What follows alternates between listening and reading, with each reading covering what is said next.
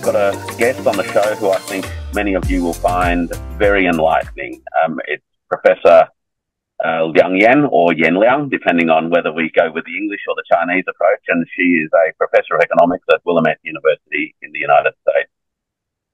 Professor Yang has recently written an essay in the TI Observer, which is the monthly magazine of the Taipei Institute, a think tank in Beijing, explaining the nature and the significance of this concept of new quality productive forces and its role within the way that Chinese public policymakers think about the economy, its policy directions and its priorities. What I'm hoping we can do today is pick her brains on what all of this means and why it matters for understanding what's going on in China now and into the future. Welcome to the show. Well, thank you, Warwick, for the invitation. Very happy to be here. Great. So, let me just ask you directly then. This issue of new quality productive forces, what is it, and why is it important? Yeah. So I think this is a pretty standard concept in terms of the so-called productive force, right? So this is sort of from a Marxian economics sort of schools of thought that what drives society, what drives an economy is mostly the foundation of your productive force, which is how you utilize technological know-how, how to improve your mastery of nature over nature. So it's more on the productive side, and then you have the superstructure that has to do with your production relationships, right? So how you, for example, after your production, how you distribute and how you maintain the kind of social relationships within that production cycle. So I think the way that we think about the so-called new quality productive force, and just for short, let's say the force, I think we need to first think of this in a more historical perspective. So why this is a time that we need to talk about a new force, right? So as we know, in the past 40 years, China really has transformed itself. But in the recent years, we have seen some shift, some very significant pivot. And I think, it was about 2017, in the 19s, the Congress of the Communist Party of China, that's when Xi Jinping brought up this concept of the new quality development, right? So what does that mean? What is the so-called new quality development? So I think this is a pivot away from the previous sort of high growth model that China has, developed in the past 40 years, and that's what has propelled its growth, right? In that 40 years, China has accomplished a lot since 1980s, right? That there was a reform, there was an opening, there was, a lot of productive forces that are being developed that rely on a lot of investments, a lot of, export processing productions in the 90s. Then you have 20s, you see a lot of developments in for example, consumer internet, you see the real estate investments, and you also see a lot of relatively low value added manufacturing. So all those have propelled China's growth and lifted, 800 million people out of poverty, more or less, by 2020. So you see this very transformative growth in China, but that model has its own limitation. And so when you look at a historical evolutionary point of view, there's some limitations, such as, these are very resources intensive. They do provide, high growth, but they also have tremendous environmental implications as well as some distributive implications that we can, go more into detail if we want to. But basically what you're seeing is that, since the global financial crisis, China's growth slows down, and also the so-called total factor productivity growth, which is a way to measure, sort of your growth that is not driven by extensive resources input, that has slowed down. And that only, when you look at the post-global financial crisis, the TFP's contribution to GDP is about 0.5 percentage points, which is much lower than the previous about 2 percentage points. So in other words, this is a time for changes, right? So that's the new quality development concept. In other words, we want to grow not for the high speed, but now we want to grow in a more efficient way. more equitable way, and also more sustainable way. So I think that efficiency, propelled by technological innovations, productivity growth, more equitable growth, right? Which means that, you know, when workers contribute their skills and talent, they're going to get a bigger income share, and also more sustainable, right? With less environmental toll on the economic growth. So that concept was, you know, brought up in 2017, and it became codified and it became a reality. But the question still remains, what are the tools for us to achieve that high quality development? So I think it was about, you know, the end of last year or 2024. So it was recently that Xi Jinping, when he was inspecting in the Heilongjiang province, in some of the production site, that's when he started brought up this concept of the so-called new quality productive force. So to me, as he mentioned, right, in his own words, this is endogenous element to that new quality development, right? The endogenous means that this is basically called for by the system itself, by the economic system itself. It's not imposed outside of the system. So it's an endogenous response to the need of the economic system, but it's also a necessary ingredient. It's a tool. It's an indispensable tool, right, to allow China to embark on that high quality development. So to me, this concept embraces three dimensions. It involves a really systematic evolution of the technologies, of the processes, but also the relationships within, you know, the productive circle. So these three dimensions to me, one is we need to develop new technologies. We need to develop the so-called strategic emerging industries that are mostly high-tech and propelled by technological innovations. And second is that we need to integrate all these high-tech into the traditional sectors. So China still has a wide range of industries. So promoting high quality development doesn't mean we need to exit these traditional industries. But what it means is we need to upgrade these industries to make them smarter and greener, right, and better. And then I think the last dimension is we also need to build certain market institutions, public institutions. We need to reform some of the soft infrastructure to enable this kind of technological innovations and adoption of these technological innovations. So sort of it's the more on the software side of that productive force. So let me start with this. Great. Look, there's a lot to unpack there, and perhaps what I might do is ask you to just, in a sense, describe this issue of the total factor productivity decline in the 2010s. It seems to me that this has something to do actually with the tremendous growth that was achieved post-global financial crisis in the property sector. And the property sector is actually a very low productivity activity. Would that be a good starting point to think about the transition that's taking place, where the 2010s was very dominated by property, particularly the real estate sector, and now we're needing to move out of that into other dimensions of economic development? Right. I think I agree with this, even though I think, you know, it's still debatable. When you build real estate, one thing is that it does have a very long gestation period, and it's also a fixed asset that really have very long life duration. Yeah. So there is the argument that, you know, this kinds of, you know, sort of the cash flows or the profits, right, or efficiency that will be generated from these real estate, you know, projects or even infrastructure projects are going to be low at the upfront, and they will remain to be low for an extended period of time, but they will be stable and they will continue to generate cash flows and go much beyond than, you know, the general sort of machinery and tools.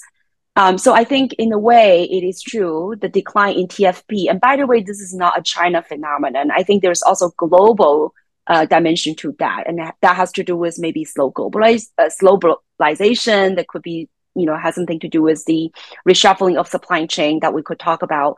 But in general, I agree with you. I think a lot more emphasis was put on real estate development and infrastructure development, and a lot of times, again, they don't necessarily make positive economic benefits at least not in the short term. And also sometimes it's simply just, when you build high-speed rail and you control the tickets price, right?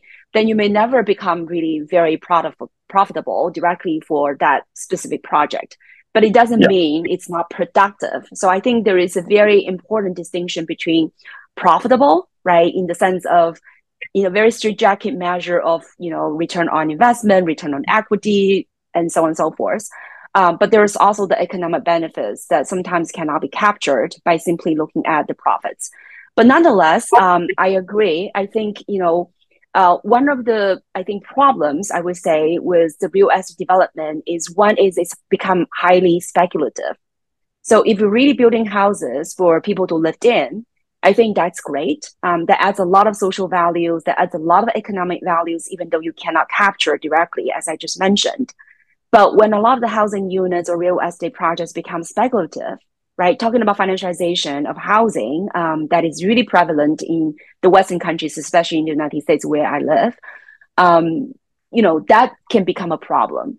So I do think that it's important to know that there are some limitations when the housing market becomes speculative, but also I think given China's own structural transformation, right, there is the decline in population. There is the slowdown in urbanization. There's also, some of these houses are really white elephant projects by certain local governments that are built but not occupied. So I think with all these structural limitations with the housing market, I think it makes sense to pivot away from it. And which is, I think, what China has been doing since 2020, right? As you well all know, with the, 3 red lines policy, then we start to see this pivot.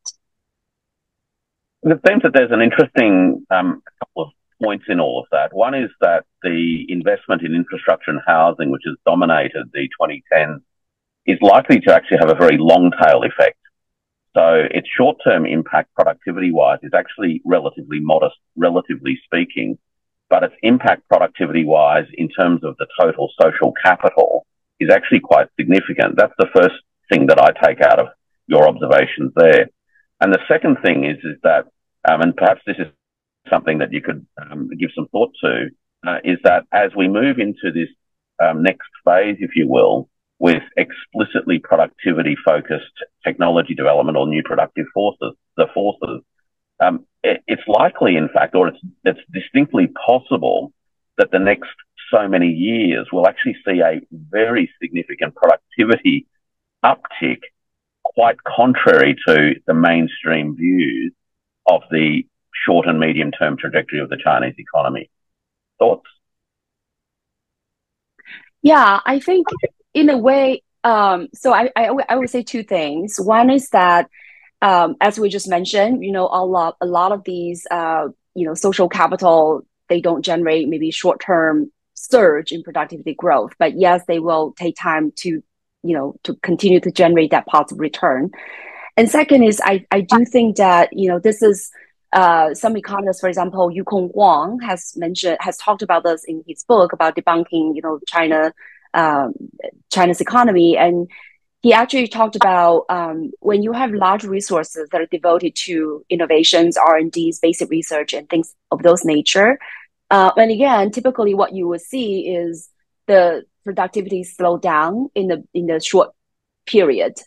He used the example of South Korea and some other countries as well, simply because, again, it takes time for these technologies to come to fruition. And also it takes time for these technologies to be integrated. So sometimes it would just simply, it will not be manifested right away. And so that positive return is going to pan out, over a relatively long period of time. And also, maybe there's an uptick, like you said, right, that you see the surge in the productivity growth, and then you will continue with a high trend. But it could also be, the kind of productive forces are going to be unleashed in a more stable way. And so I think that remains to be seen. But what we have seen, I think, borne out by the recent experience of China's growth, is we see a lot of investments in the green tech, and also in, the digital tech, right? they're really helping to boost productivity and also boost GDP growth. And those are, more than offset the real estate's drag.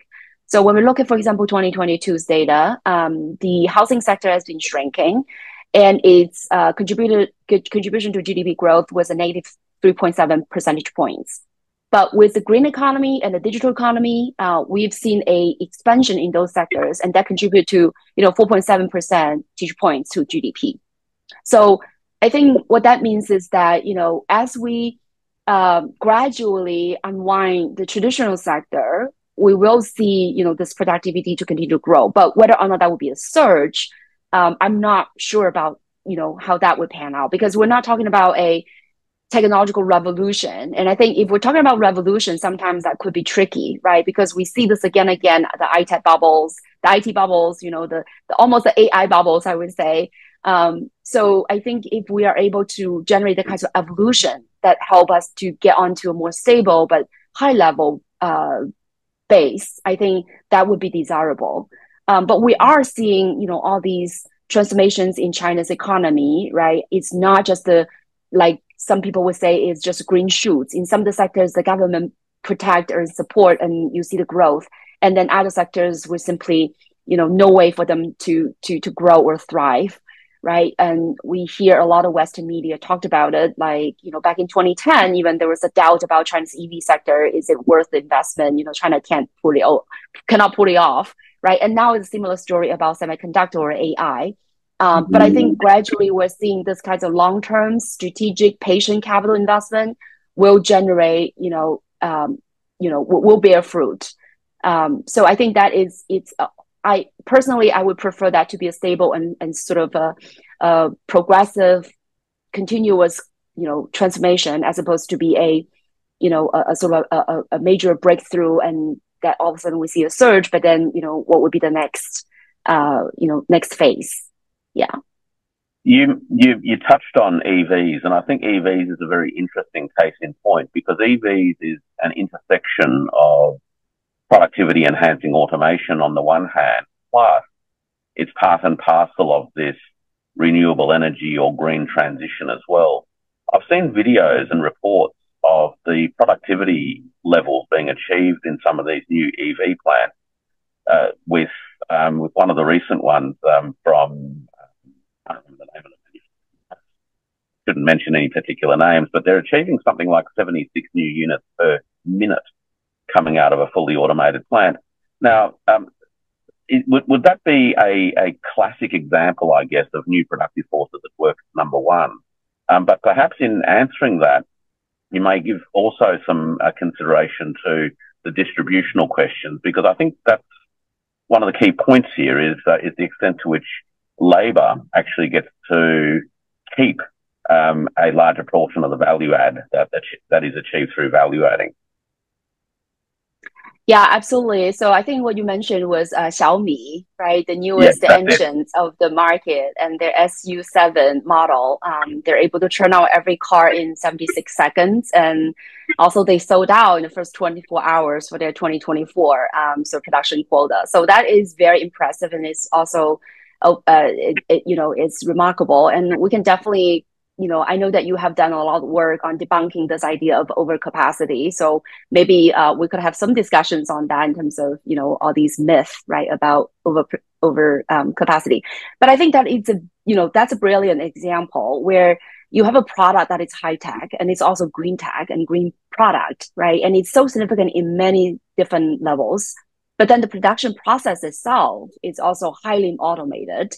And so that really, using high tech to produce, high tech and green tech. I think that is a very virtuous cycle, so to speak. I think that you see the increase in productivity in so many dimensions and levels. So for one, the production process itself is highly, productive, right? Highly, technological and productivity enhancing. And the kinds of products that you produce, it's also, represent this new generation of technologies and efficiency.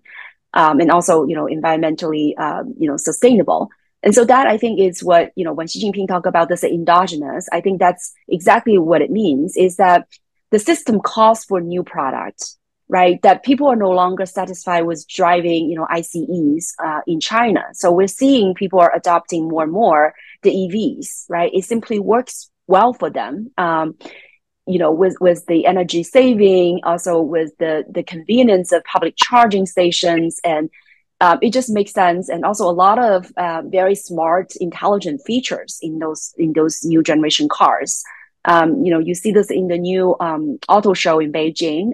It just happened recently, and you see so many different concept cars that really tailor and sort of customize for the consumer's preferences. So that is an endogenous process in the sense that people's living standards now is much higher.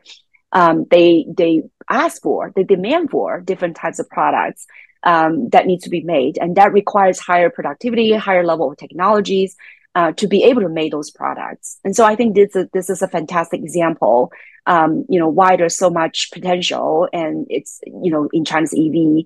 Both production, but also in terms of its demand, and that's exactly what's happening in front of us. Yeah, I'll put you on the spot a little bit here, and it's mainly because I don't know the answer either, and maybe you don't, but hopefully you do. The adoption of automation and various ranges of new technology production processes is often seen as a threat to employment. The traditional car manufacturing facility was full of workers on a production line. And the modern factories that we're seeing the videos of and the photographs of from the Chinese EV sector is actually almost person free. And I guess I'm curious as to the nature of the impact on employment. One is that it seems that there is a very significant impact on the research and development side of things, plus the range of testing engineers and that sort of stuff. But in aggregate terms, how do you see the employment impacts of this move down the new productive forces, number one? And how do you think that will impact on the aggregate level of take-home pay in the Chinese economy generally? Yeah, I think that's a great question. I think I did leave out when you asked about the distributive effect from this new productive force, but I think you're right. I mean, this is very, very important. And I know that there are a lot of critiques, when it comes to China's economy, right? When you have this high productivity growth, then immediately the question is, what about unemployment? What about all these youth, college graduates who can't get jobs and things like that? Because automation is going to replace a lot of, manufacturing workers and so on and so forth. So the way I think I see this, for one, is like you said, there are some sectoral changes in where we'll find jobs. And so one is really those brain jobs where, you still cannot be simply replaced by, routine types of robotics, right, to take place. So you're right about, scientists, engineers, R&D, researchers, and so on and so forth. But at the same time, I think also in terms of the service sector, that is also going to generate a lot of jobs down the road. And all this discussion also needs to be put in the perspective of, where we have demographic changes, right? That now we're talking about, China is going to have a shrinking population, shrinking labor force. So I think sometimes we should not overstate, this sort of potential unemployment pressure just because we are seeing a smaller labor pool. And so the way I would see it, for one, is I still think that the service sector is a sector where it's going to employ a lot of workers. But right now, of course, this sector is still very much has very low productivity. I think the last time when I researched on this, I think our service sector in China, it's about 1/5 in terms of productivity compared to the so-called frontier countries. So we have a lot of service jobs that are very low tech, low skilled, low pay. So I think, with this sort of technological transformation, with this new force, I also think that the service sector will be transformed. It will become more high tech. And it's not necessarily labor saving.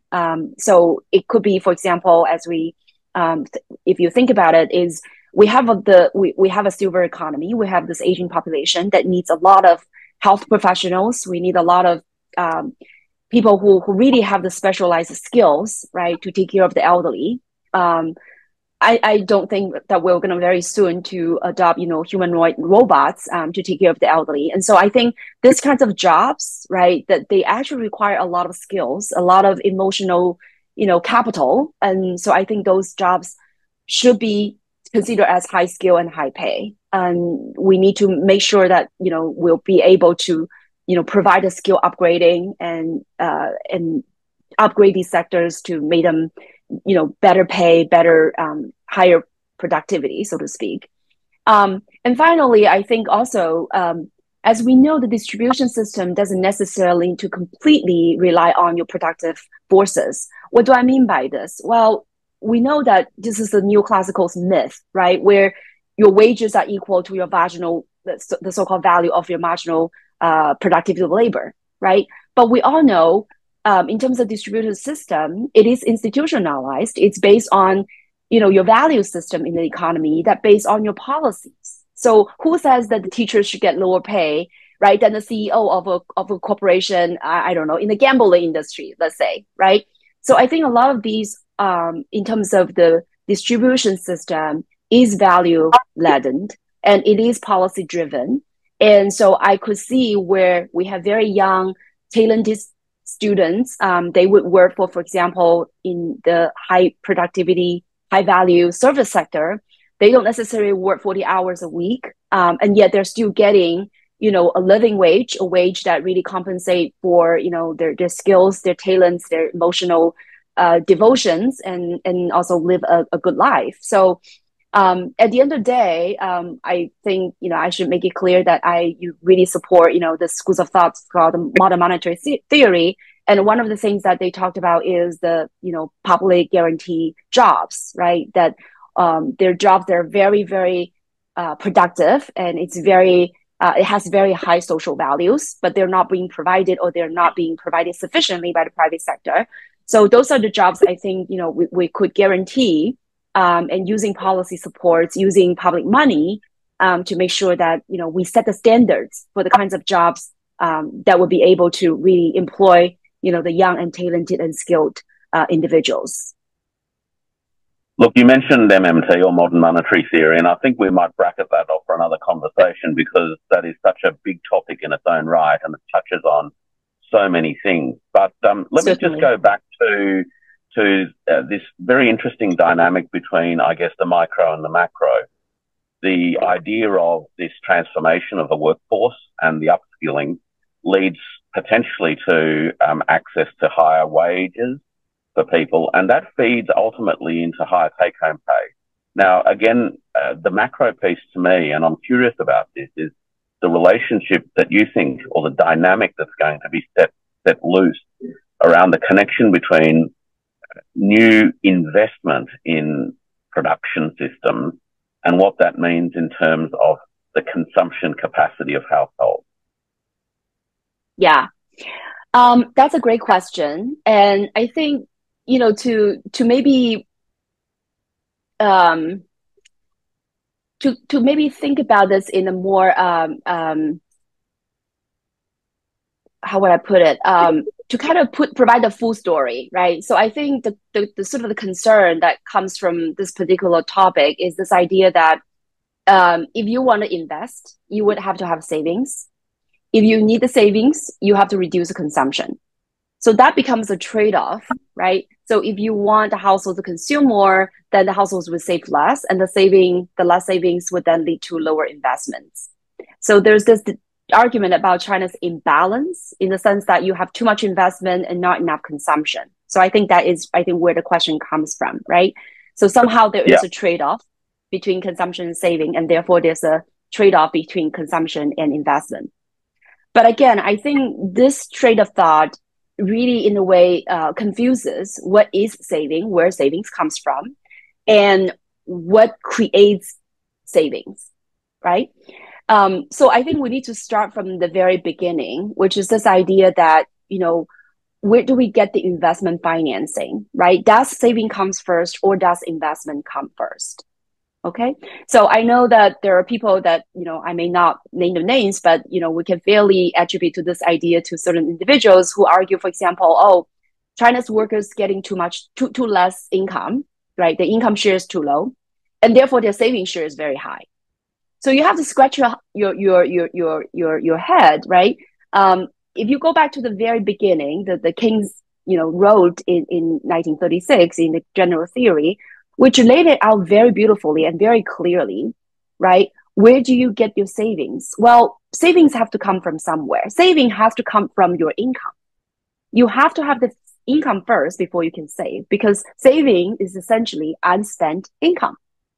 So if, for people like Professor Michael Patisse, right, to say that China's households don't have a lot of income, right? The argument is their income share is too low. That's the reason that they save so much, right? That's the reason why their consumption share is low. That just completely makes no sense, because if they don't have enough if they don't have enough income, how are they able to save? So if their income is really so low, then you should see low consumption, but you also should see low savings, right? So I think, the statistical evidence has consistently been across the country. Sorry to interrupt. That lower income households actually save a lot less anyway, don't they? I mean, that's actually the statistical evidence. Exactly. Because low income households have to spend a higher proportion of what incomes they do get on the basic necessities of life. Exactly. So in macroeconomics, we'll call this marginal propensity to save, right? So you can try to save as much as you want until you're blue in the face, but if you don't have the income, right, you simply can't save. I often use example, for my class, right? When the 60% of American workers are working paycheck to paycheck, how do you expect, many of them have more than $500 in their deposit accounts, right? So going back to this idea, right? So again, to be able to save, you would need to have income. But where does income come from, right? Income comes from jobs, mostly for the working class, right? So you need jobs, but where do you have jobs? Well, that comes from investment. That comes from expansion of production capacity, right? So it's not until you start to have the investments, then you generate income, right? And economists will call this multiplier effect. $1 investment generate more than $1 income. And some of this income will be spent and some of the income will be saved. So in a way, from a macro point of view, you need to have the investments to drive income and therefore drive savings. Okay. So in this sense, you don't really have a trade-off between investment and consumption, because you need investment to have the income in order to spend. Right. So I think that, again, it's sort of a confusion that somehow if we want to consume, then we can invest. In fact, you need to invest, then you generate the income, then you can consume and you can save. But then we need to go back.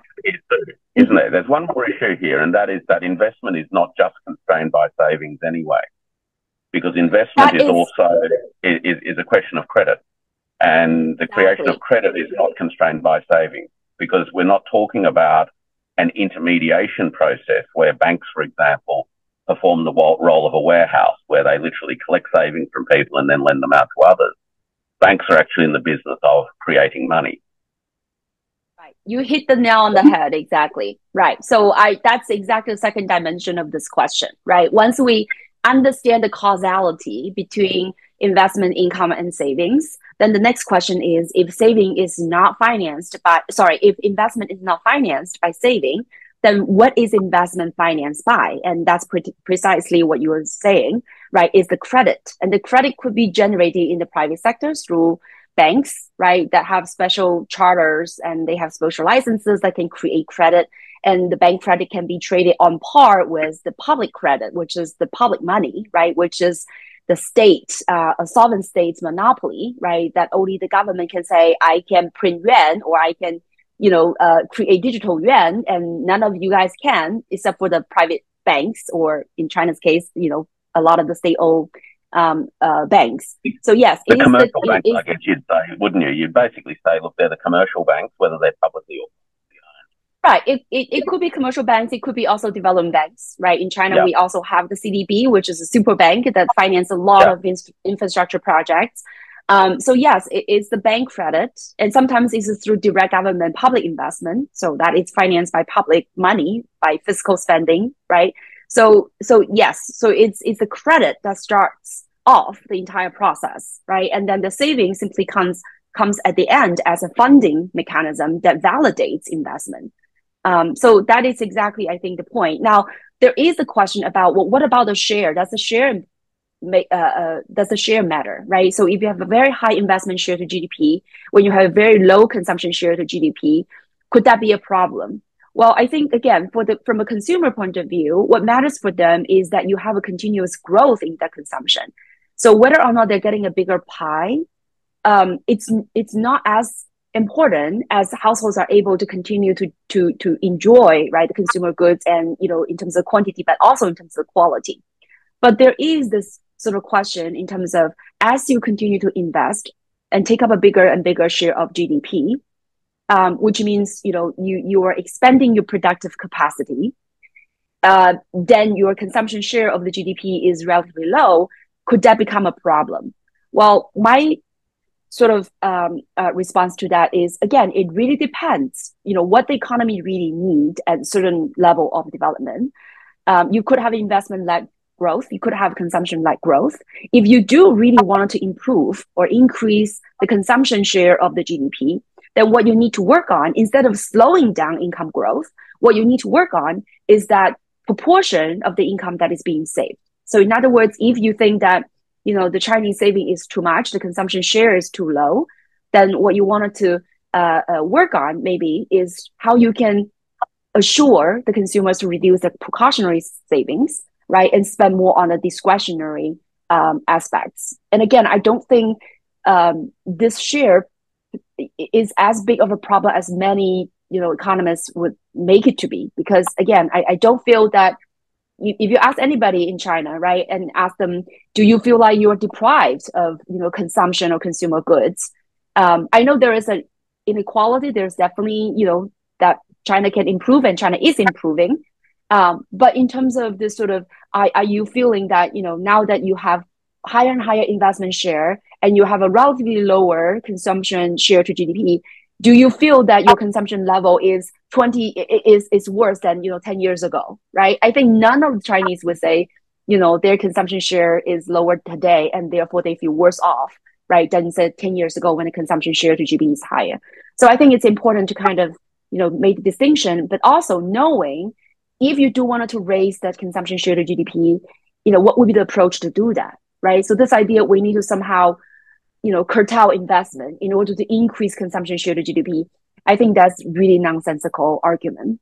It simply cannot be done, and it won't generate desirable outcome either.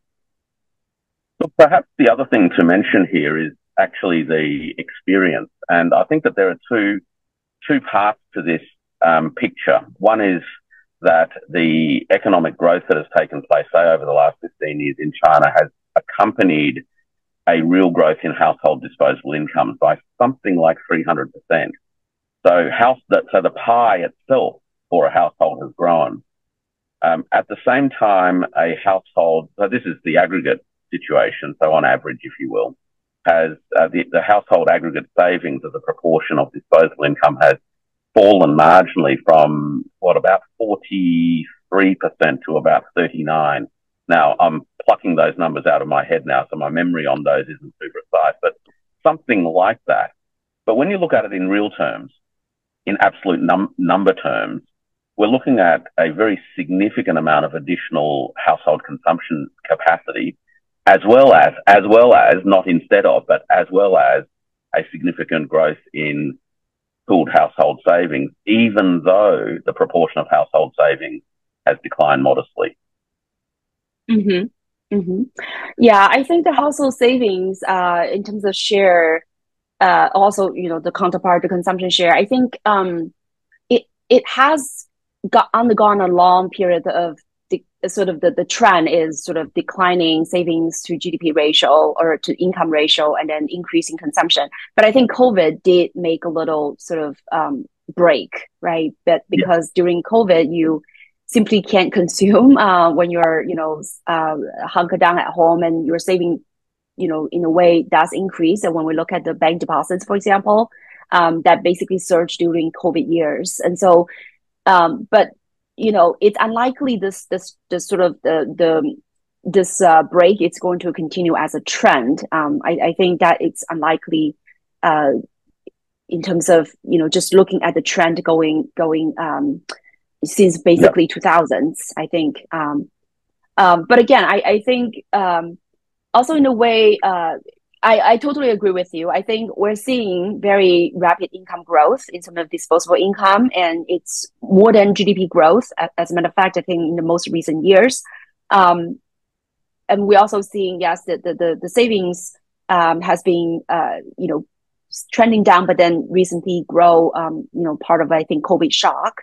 And so I think remains to be seen how quickly, right, that would again go back to the previous trend, sort of revert back to the pre-COVID trajectory. But again, I also think that there's a lot of,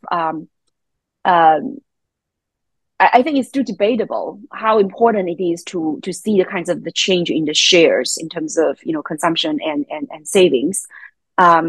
Because again, to me, when you think about China's consumption, there's also a lot of public consumption, like in a way. So you go to you go to in China in certain museums and so on and so forth, right? You don't pay anything, right? Like in the US, you go to a museum, it costs quite heftily, right? It can cost you quite a bit of money. But in China, many of these consumptions are heavily subsidized.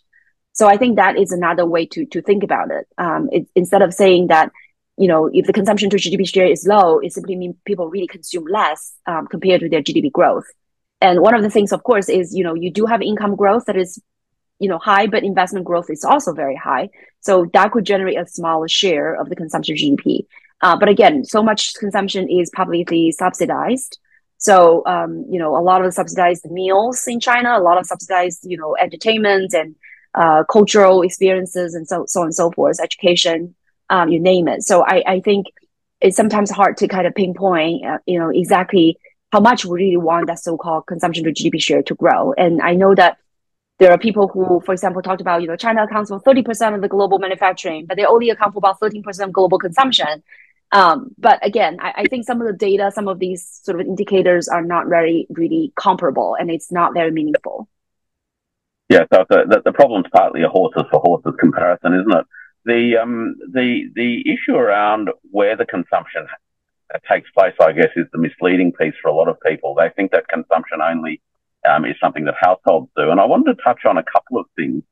One is actually the role that enterprises continue to play in terms of their own consumption of resources as opposed to consumption of final goods, number one. But also, as we've had this discussion, what brings to mind is the application of new productive forces in the production system itself through the mechanisms of digitalization, if you will, are also affecting the efficiency of circulation. So we've gone from the productivity of making stuff to now thinking about the velocity at which the circulation system moves value through this system. Perhaps you could give us some of your thoughts on those aspects. Yeah, I think that's an important point, but I think we didn't really touch upon the specific technologies in the production sort of sphere. But yeah, digitalization definitely, it really helped to streamline and optimize production. But you are right in the circulation aspect, and the data, I mean, really show, right, for example, the online retail sales, that consistent growth more than double the overall retail sale growth. I think last year or this first quarter, the retail sales growth was about 5.5%, but online sales is way more than double digits growth. So yes, I think this kinds of digitalization of the economy is really both increased consumption, but also increase the efficiency of circulation, right? And so I think that is definitely helpful. And not to mention digital payments. I know that you're an expert on blockchain and digital payment technologies. And so I think that also it's very important because that really also helps to economize on transaction costs. It also, in many different ways, it helps the circulation much more efficient. And it could also make, monetary policy making a lot more targeted, I would say. So yeah, I do think that digitalization is not really only important for production, but also for circulation and also for, consumption. So, it's really where I talked about the second dimension, which is, how you integrate these technologies into various aspects in the economy. And that really helped to, propel that productivity growth. It makes me think of this question around just the productivity of capital generally, not only when it's applied to the production systems themselves, which touches on the total factor productivity questions we started this conversation on, but also the volume of capital or credit that's required to function as working capital within a circulation system. Any thoughts on that? Yeah, I think that's a very interesting question. The way I think the TFP is calculated, it's basically that's a residual, right? So you look at how much DP you grow, and then you look at how much growth of resources that you used, be it, capital or labor, then whatever that is left over is captured by this TFP. So in a sense, I think if you would wanted to sort of argue, for example, you're still putting the same amount of machinery, you're still putting the same amount of credit that help to finance the purchase and the acquisition of these machineries, but you are able to do it in a way that it's more efficient, right? That it's not dependent on the size of the capital that you put in the production, but you're making the utilization of that capital a lot more efficient and make the finance that go through a lot better. And in a way, you also improve your allocation of your capital. Then I think that will then fit into this TFP. So it's again, this is a catch-all measure of how much you're able to improve your productivity, right?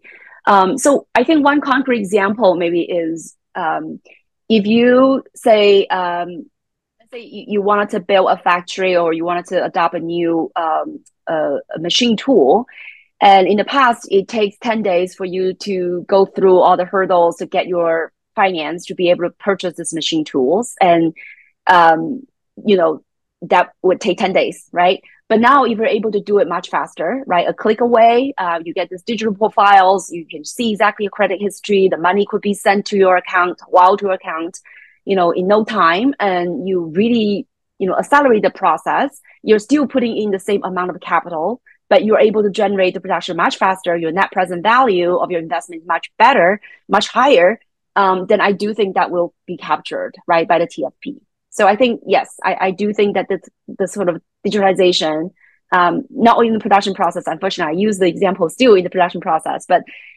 you can see how this could also apply to the circulation, right? Somehow you're able to get your products sold much faster, right? Then giving the same exact input, you become more streamlined and you definitely improve your efficiency. Yeah, and look, some of the ways that I've thought about it is that because a production system is to enable you to produce something and sell it and keep doing that over and over again, one of the challenges that you've got is the time period between when you need to finance the units of production itself, the things that go into making stuff, and then, what happens at the other end when you finally get your income. And that time period is financed either off your own savings as a company, or more likely, if you're in growth phase, through working capital that is financed from borrowing. Now, if you can reduce the overall time involved from point A to point B, then the amount of capital that is in effect sitting idle, either as inventory or as inactive money,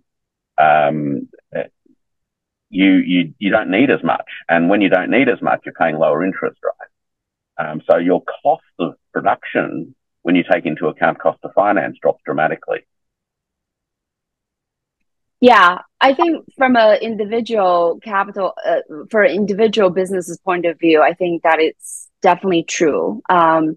When you think about it, the broader sort of the credit system, well, yes, I agree. I think, if you can shorten the time that you need to use your working capital, right, that you need to pay for the credit that you're using, then it's definitely, it definitely helped with the business's bottom line. That's no doubt. Yeah. Yeah, look, I mean, for me, a lot of these issues, which I think often makes it very difficult to think about, is not only are we looking at understanding the ratios of things at any moment in time, but we're also trying to understand how they work dynamically through time. And maybe sometimes the mental bandwidth, if you will, struggles with all of those dimensions. But I think that's the challenge now, to understand new quality productive forces, is to actually see it in all of these dimensions. The last bit that I wanted to touch on with you today really goes to the impact on the green economy.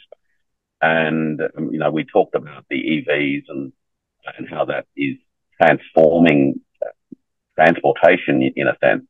But I wanted to maybe pick your brains a little bit on a more fundamental issue, which is a potential change to the structure of energy costs over time. So upfront capital investment in renewable energy technologies with very, very low operating expenses to harvest the energy versus the more traditional hydrocarbon-based systems, which have both high capital costs and also high operating costs, and what the implications of that change in the structure of energy costs is likely to be for economies generally. Yeah. So I think one of the things that I think, for the renewable energy is, you're right, the upfront costs in terms of, the capital expenditure and also the R&Ds and also the basic infrastructures when you need to have those, high voltage grid, and all of those investments would be costly, right, at the upfront. But, over time, when you start to build that production capacity, when you achieve the scale economy, then that cost would be much, much more effective. It would be much, much lower. And compared to the traditional fossil fuels and all of this, I think it would become harder and harder because, you always get the low-hanging fruit, right? Where you can drill the easiest place, right? You would already got those first. And so progressively, it's going to take more and more for you to be able to generate the same kind of energy output.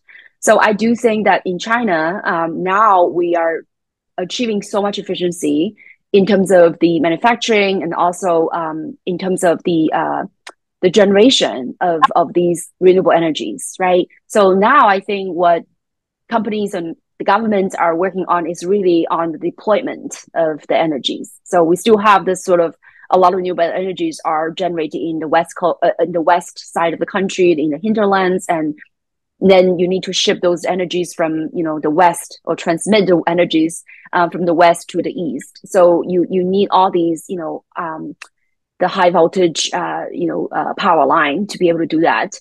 And there's also, the question about, can we generate even more by utilizing creative ways to, put all this, the solar panels on the rooftops. And I know there's so many initiatives that are doing it, and there's so many innovative ways, and allow the rural residents to rent their roof space, right? And they will be able to generate the electricity, and they can use it, and they can also, put it back the assets and generate money out of it. So I think there's a huge potential going forward. And I think you're totally right. That is part of, where the long-term investment is going to generate long-term benefits over time. But even now, with the current investment, China invests $890 billion last year on green investment, generally defined, not just the power generation, but also on EVs and other green industries. But that $890 billion created $1.6 trillion to the GDP, according to the report in Financial Times, Bloomberg.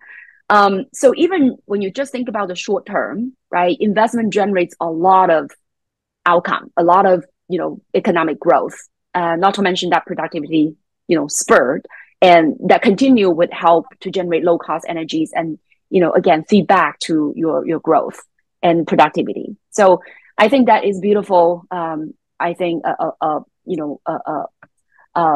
modus operandi, right? That China is going to continue to do this, right? To transition to the green economy and continuously to reap the benefits of the low energy cost, the more sustainable kinds of energy uses, and so on and so forth. So for a lot of, I think, again, the Western, and also I think, some of the, I would say, genuine concern that on the one hand, China is developing green energies, but on the other hand, China is also building a lot of these coal-powered coal-fired power plants.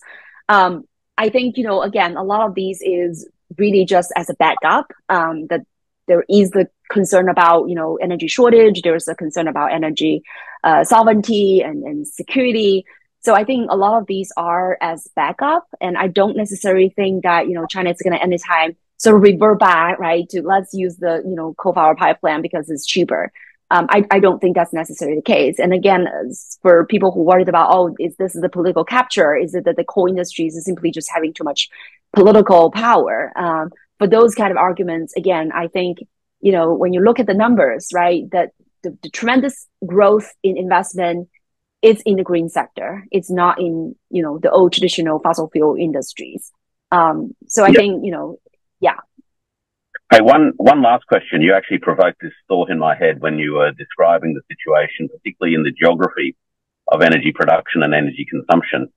The other dimension of this is actually the establishment of major data centers in the west of China, closer to the energy sources, and perhaps and maybe this is something we touch on in a future conversation, but the data center infrastructure is actually pivotal to the new productive forces being available in a widespread way. So it's the intersection point, if you will, between green energy and the new productive forces from a digitalization perspective, and also shows the geography of economic development quite nicely. Right, exactly. I think this is a whole package, right? So yes, of course, the data is so important, and data centers are so energy intensive. So it makes sense to build, these data centers in the more sort of western and the more sort of hinterland where you have a lot of energies, a very low cost in terms of the land uses and so on and so forth. And I think that also in a way helped to develop, right, part of the, the part of this, in terms of areas, right, they're still relatively underdeveloped. But of course, there's also the data that are, going to be transferred to the east side to support the, the more vibrant sort of uses of the data. And I kind of mentioned this in my piece, but, now the new buzzwords is that data is new gold, right? So it's not just new energy, but data is so important in terms of a very essential ingredient in this new quality productive force. And so definitely, I think, in a way, China is advantageous in terms of, there's so much uses of data, there's so much generation of data, right? Given it's a such large country and so on and so forth. So I think, data is essential. That's probably one of the important, sort of the deciding force, right? In terms of AI and all this, so I think that is very important. And I think, China has been working on, how to really, in a way, standardize and regulate and promote the use of data. So in terms of, for example, AI, there are 3 important regulations that have been put forth, from 2021, 2022, 2023, in a way trying to, make the uses of data and the sort of output model as well to be more truthful and accurate, and also respect privacy and sovereignty and sort of security. So I think all these are very important. And I think that goes to the, third part, which is, how do we make sure that we establish these sort of new institutions that are adaptive to the new reality, right? The new kind of productive input that we need to collect, we need to process, we need to protect, we need to distribute, and we need to, commercialize and use. And so I think that is entire sort of a package, a holistic sort of growth model that, consider the process, the geographic distribution, right? And then the new regulatory framework. So all of these are, I think, are really tied together. Yeah, look, it's a monstrous undertaking in such a big country. And I think as an unfolding economic and social work in progress, it's quite a remarkable thing to watch. We've covered a lot of territory already today, and of course it leaves a lot of extra questions to ask, but we won't have time for that today. Are there any final thoughts from you in terms of the topic of the new quality productive forces that we probably didn't touch on that you would just like to at least flag for the viewers? Yeah, I think yes, we have covered a lot of grounds, and some are more core to this question and some are more sort of marginal, but definitely related. I think one of the things that we probably didn't touch a lot on, and I know this is, really your wheelhouse, this is really your forte, which is the geopolitical implications of this, right? So as China promote the geopolitical, promote the new quality productive force, what are the sort of political implications of that, right? Are there any sort of pushbacks? What are the kind of barriers, right? Thinking about all this protectionism kind of policies that trying to cut China off advanced technologies, right? Does that slow China down? Does that actually, spur China to forge ahead? And also, with the new quality productive force, where China finds itself in the global landscape. So I think we kind of left out those conversations, but like you said, I think these are really broader questions that maybe for another time, maybe we could have, other guests that we could, sort of have some more brainstorming. And I think that would be a very important question to tackle with. Yeah. Yeah, look, fantastic. Look, once again, thanks for your time today and your wisdom and your knowledge. I'm sure that everybody who watches will have learned a lot. I did. And I look forward to having you back on talking about both money and monetary theory, as well as the geopolitical implications of this new era of digitalization and productivity. So thanks again. Well, thank you for the opportunity. I really enjoyed it. The conversation is fabulous. I really also learned a lot from this process and clear my mind. And yeah, I look forward to future collaborations.